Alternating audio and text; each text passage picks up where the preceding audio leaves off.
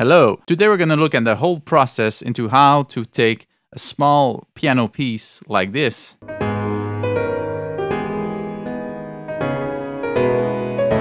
and we're going to turn this into a great orchestral piece like this.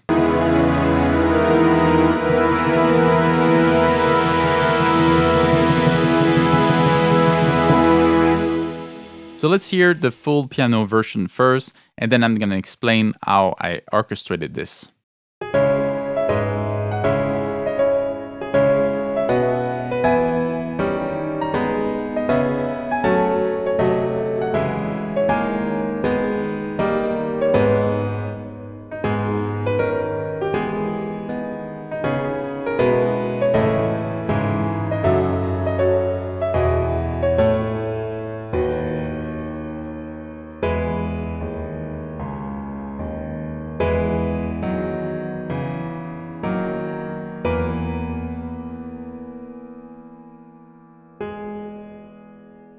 Now I'm going to show you the score. I started doing this on the score. So you've heard the piece. You've got the first section that goes up until here. The first part is in C sharp minor, and then we modulate into G sharp minor. Now, if you're interested in hearing more about the chords and how I composed this melody, I just recently did a video where I composed this piece. So the whole shape of the piece is into this two-part. So this is something I considered when I wanted to orchestrate this, and you'll see why in a second. Let's jump into the orchestral version now. Let's have a quick look at the score. It's a much bigger piece now. You'll see all these staves, even given in a nice little title. So I chose to have a big orchestra. We have all the woodwinds and their extended instrument, the piccolo, English horn, bass clarinet, contrabassoon. These are the instruments that we don't typically have in a smaller orchestra, but in a bigger orchestra we have them. And then the whole brass section, we have horns, 3 trumpets, 3 trombones, tuba. I just use a timpani and cymbals for percussions. I could have used more, but this is fine. And then the full string section here. And you'll see that I did some divisi, the cello, for instance. The lower cello, I made it play with the double bass. And the upper cello, I made it play with the viola and the second violins. So let's hear the full orchestration now, and you'll see it's quite different from the piano piece.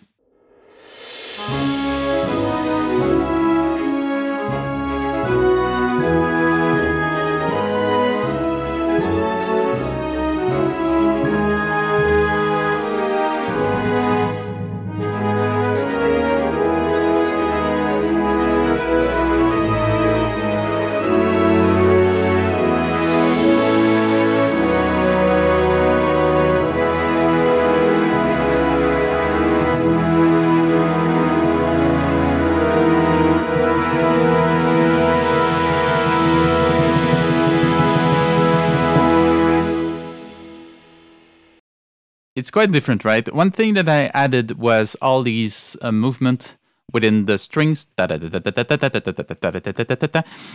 is something you cannot do with the piano.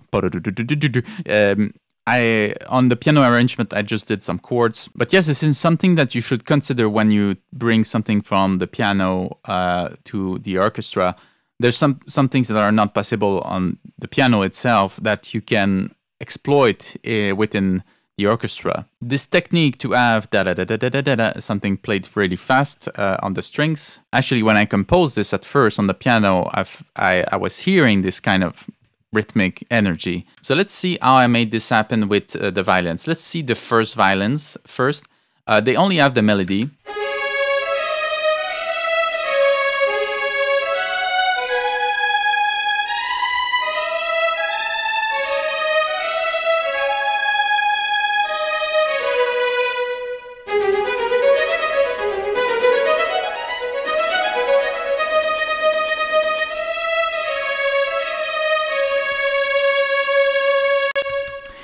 So you see that it goes from the melody to these fast notes. And you see here I changed the articulation on the sample instrument. In this case, I'm using Albion 1 for the strings. And And I played a little bit, you see down here, with the velocity of the notes so that it feels more realistic. Now let's see with the second and third strings, this little part here.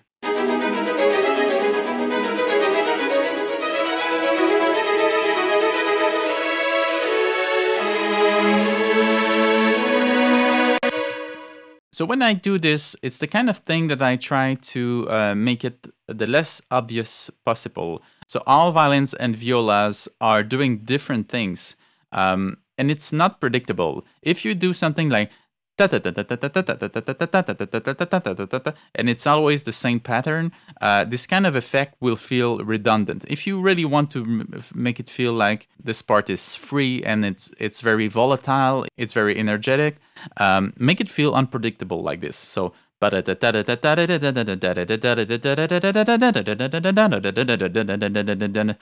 it's never the same, and you have also these other ones which are different, and it goes into other directions. They're actually exchanging pattern. You see the second violin here is doing it's going down, and the upper violin here is taking its place here. And we have different of these exchange as well within the second violin and the viola here. Now let's add in the cello and look at the beginning.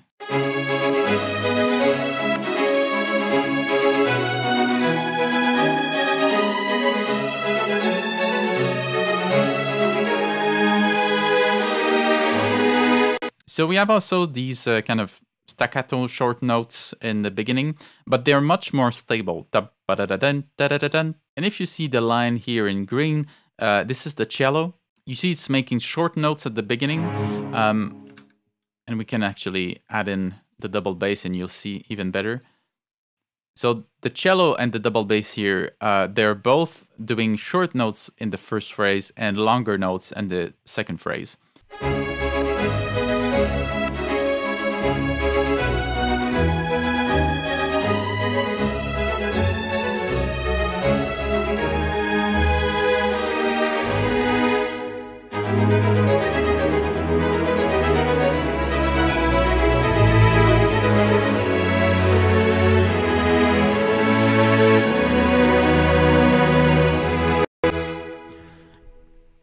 This is all to make the second part feels like a development, like it's gonna lead into the finale, into the last part here. So this is how I work on my string. It's quite different from the piano arrangement. Maybe the bass line is kind of the same, but you can see that this is the piano version. I did a lot of different things. I added a lot of different things and new lines and things like that. Actually, the second part, we have the melody. This part is played by the trumpet the second time around. And also some of the woodwinds. So we'll get to these in a second. So let's go have a look at the woodwinds now. Let's just listen to all of the woodwinds at the same time.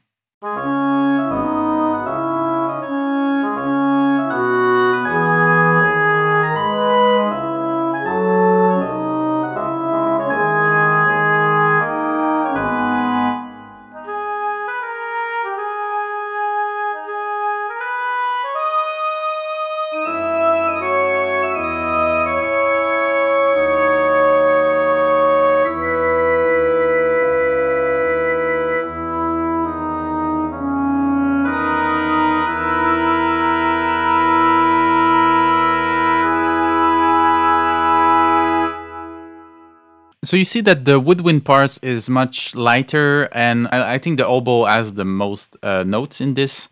But otherwise, let's see, the piccolo only comes in the kind of climax leading to the end. It's not there for the whole beginning.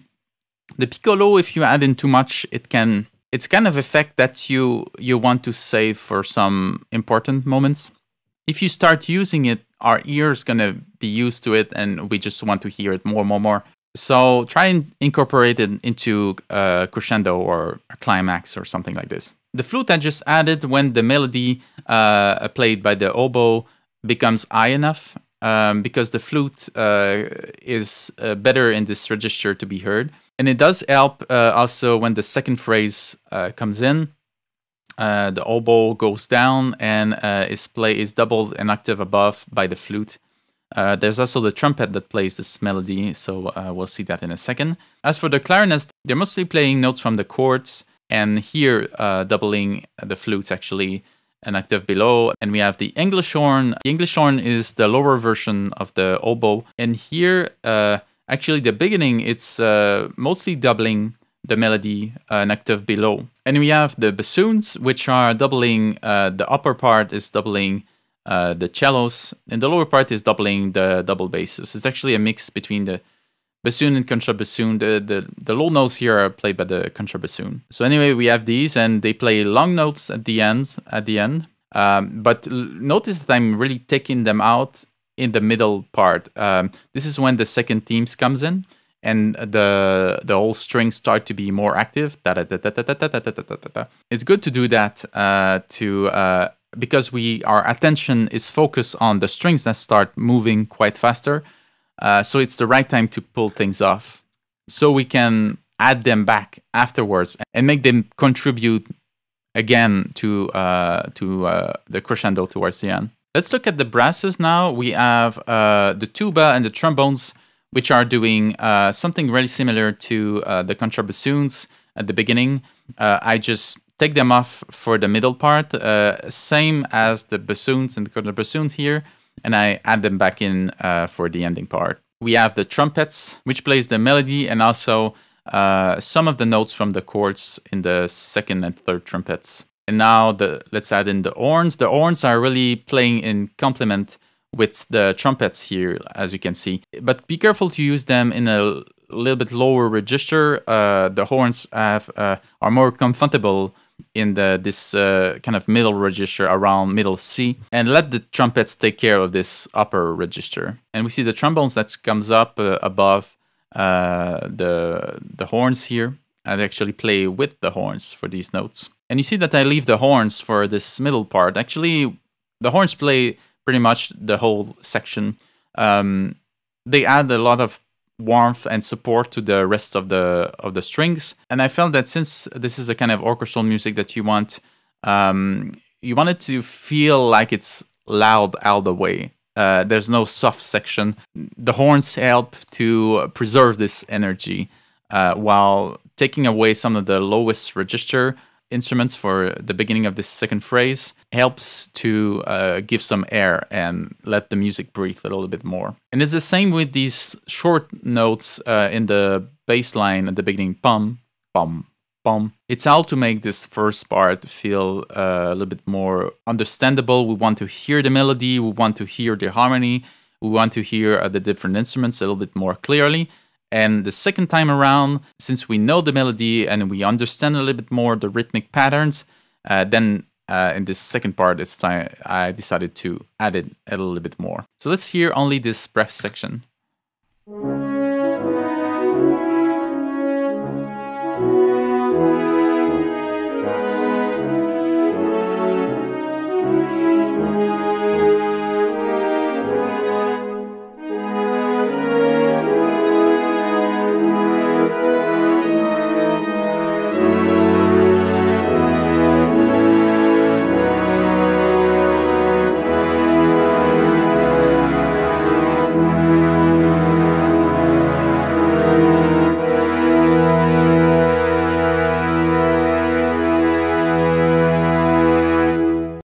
The brasses are really the ones that make this part feel very powerful at the end. But let's hear everything with the percussions now. You see that I've added a timpani. The timpani supports the bass line. And also I have just a couple cymbal rolls at the important moments. The beginning, this is the climax where the harmonic becomes static. And there's one at the end for the last big chord.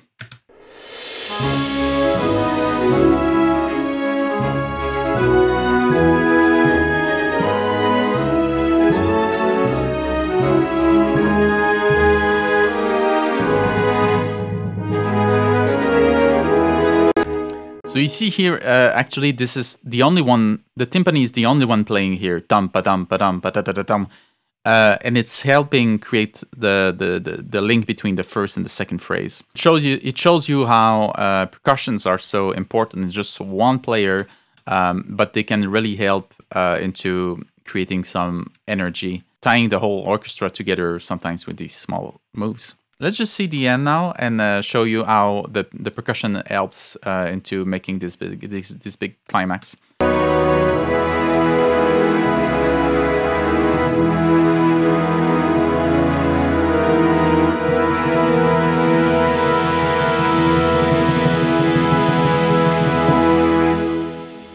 That's an epic ending, right? This is all due to this last chord with the A sharp. It creates a lot of tension.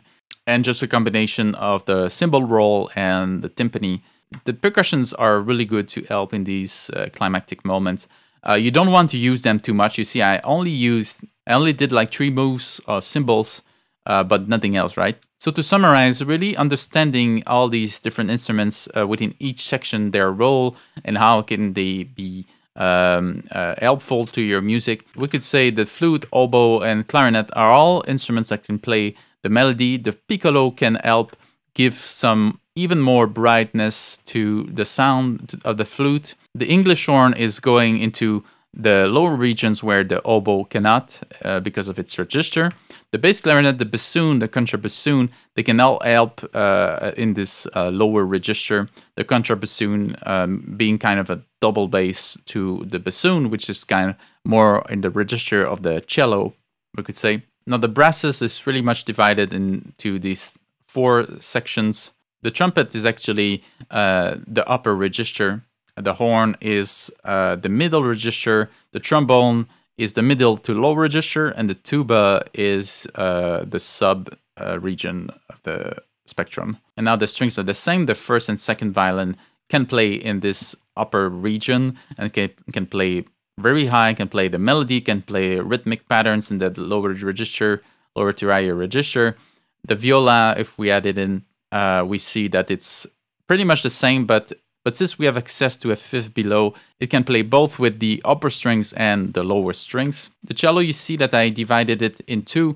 There's an upper part that plays more with the upper strings as well, and the lower part plays with the double bass. And finally, the double bass, which help to create a lot more depth in the sound. So yeah, this is my session, and I hope this gives you an idea on how to orchestrate and how to do a good orchestral mock-up. The different ideas you can get from the piano to the orchestra. I suggest you just be more familiar with the different instruments for the orchestra and the different subgroups like the contrabassoon, the piccolo, the English horn. There's a great book called The Study of Orchestration by Samuel Adler, and I would recommend you to study this. Now, although in this video I didn't show you the whole process and my thought process within every single line, I have a video where I show the whole process of orchestrating a piano piece, and I invite you to go check it out.